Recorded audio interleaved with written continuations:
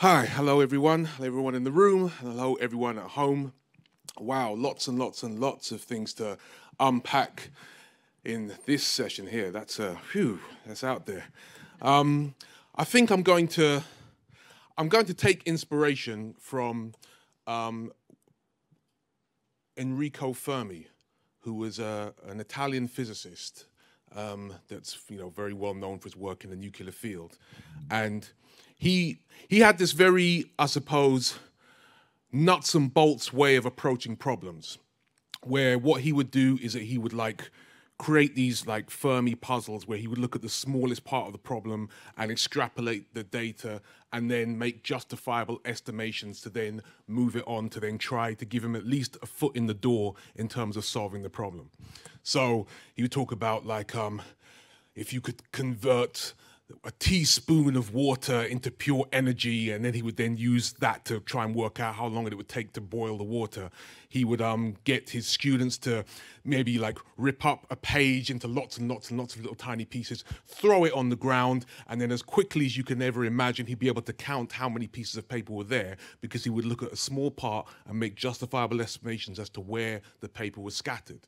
And so I guess what I gathered from this was that if you looked at the right 1% of a problem, then that gives you a foot in the door in terms of being able to make a solution towards the problem. And so this poem I'd like to recite for you, it deals with that kind of thinking of starting with the micro and then moving it into the macro. And this poem is called A Drop in the Ocean. If we can look into one drop of water from one drop of rain, it can contain one drop of disorder that charts a planet's pain. If we look into a single grain of sand and see the quickening desert that expands, it resolves our future plans that extinguishes all the land. I've forgotten it. Okay, I didn't want to read it. Okay, let's go to it. Let's go to it. Here we go. All right, then, here we go. Right.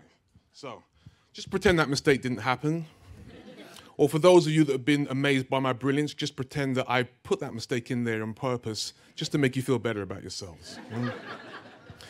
Here we go, a drop in the ocean.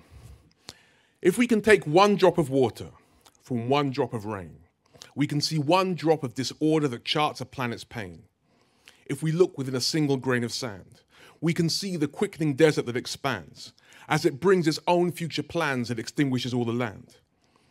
The greenhouse emissions form grim tales for predictions. The hills have their own eyes as they realize the futility of our position. There's a futility in our expense. There's a futility in our pollution. There's an instability in our conclusion that offers no improvement on solution. Can we have a single molecule of oxygen that's uncorrupted by the toxicants? Isn't that the building block of our children's stock, to be able to breathe air freely and not be coughing up? Can we chart a solitary snowflake, cast its carbon foot on Swan Lake? Yet the warning of global warming is only courted when the storms break. We only take heed when the typhoons hit and the hurricanes blitz and sea levels rise and fresh water runs dry. Amazon forests die and landfill sites pile sky high. Yet somewhere amidst all the lies, you can hear Mother Nature cry. Don't forget that this planet has its own biological clock. Nothing lasts forever, so don't demolish the lot. If life is indeed to be treasured, then let us treasure what we've got. For remember that all life started from just one precious drop. Thank you.